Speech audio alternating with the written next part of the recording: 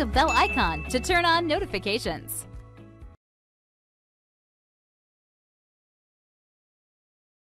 In the previous lesson, we started to take a look at some of the most common logical functions such as if, and or. And in this lesson, I just want to explore if in a little bit more detail, because if is a formula that you're going to use all the time, so it's good to see it used in as many different examples as possible. So in this example, we have a table that contains some furniture sales for 2018 and 2019. We have the product, the customer, the date, item cost, the number of items, the total cost, and we need to work out the shipping and the total. And notice over at the side, it says for orders over 1,500, there's going to be a shipping charge. And that shipping charge is going to be 2% of the total cost.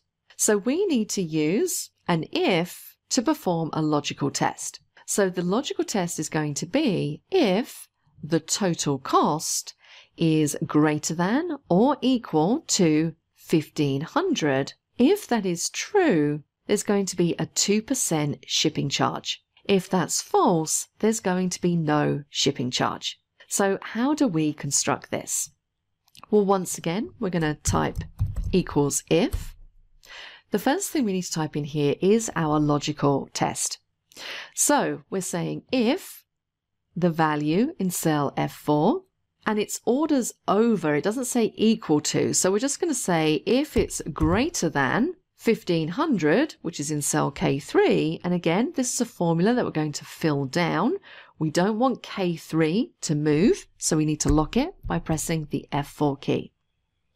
Now, if that is true, so if the total cost is greater than 1,500, there's going to be a 2% shipping charge, and it's going to be 2% of the total cost. So if it's true, we need the if formula to perform a calculation, and that calculation is the total cost multiplied by 2. And we need to lock that so it doesn't move. If it's false, so if the total cost is under 1,500, there's going to be no shipping charge. So we can just put a 0 on the end there. Let's close the bracket. Hit enter. And we can double click to copy that down. Now I'm very quickly going to change the formatting to pounds. And we can do a quick visual check here, because what we should be seeing is that there is only a shipping charge when the total cost is above 1,500. So yes, that looks correct. Yep.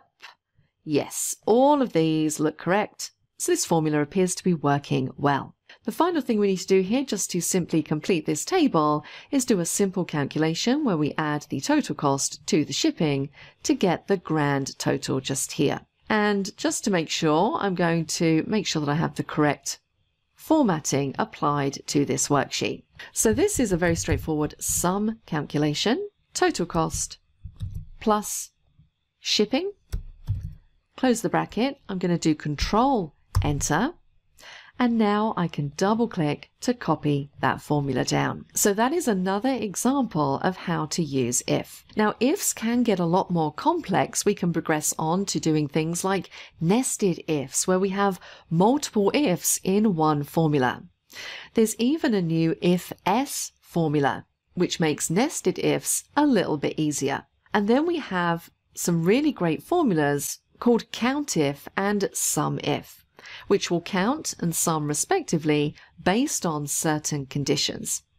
Now, all of these are classed as intermediate formulas, and because this is a beginner's course, those are outside of the scope of this course. But I would recommend that you check out our intermediate course if you'd like to learn more about this type of formula. But for the time being, that should give you enough to get started with. With these, it's all about practice, so try and practice on as many different data sets as possible. If you're not a subscriber, click down below to subscribe so you get notified about similar videos we upload. To see the full course that this video came from, click over there. And click over there to see more videos from Simon Says It.